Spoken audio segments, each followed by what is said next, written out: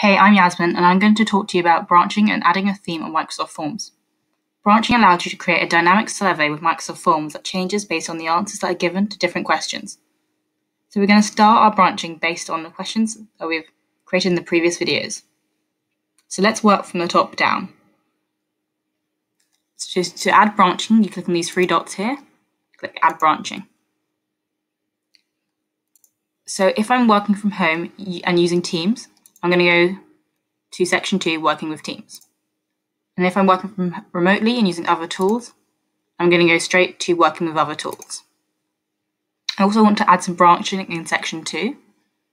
So as we made this question a required question, I need to add some branching here. So if the answer is no, or I don't know about support questions, I'm going to skip to how regularly was Teams used before.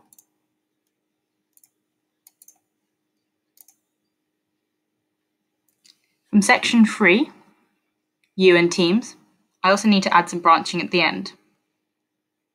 So in this section here, I'm going to make the participant go right to the last section about you, as they don't want to be forced to answer the Working with Other Tools section. And that will do for branching. So to go back to the edit mode, you click back up here. So what this will do is give our users a more streamlined experience, because if they're using Teams already, they're just going to get the questions relevant to them. This is going to increase our response rates as the users be less likely to abandon the form. So now we have our almost complete form. We can make it slightly less boring by adding a theme. Themes we can change the colour of the background from green to pink or to orange. We can also add an out-of-the-box octopus or a more relevant theme for working from home. Or we can customize the theme, clicking this down here.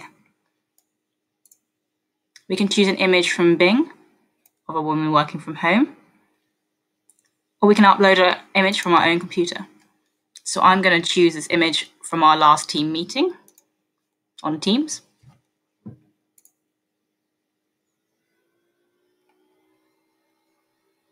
Once this uploads,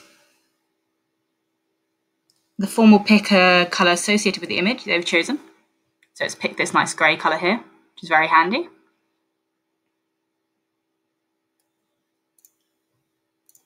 And it's as simple as that. Up next, I'll show you how to share and gather your responses from your form. Thanks for watching, and feel free to check out our other videos and sign up to our newsletter.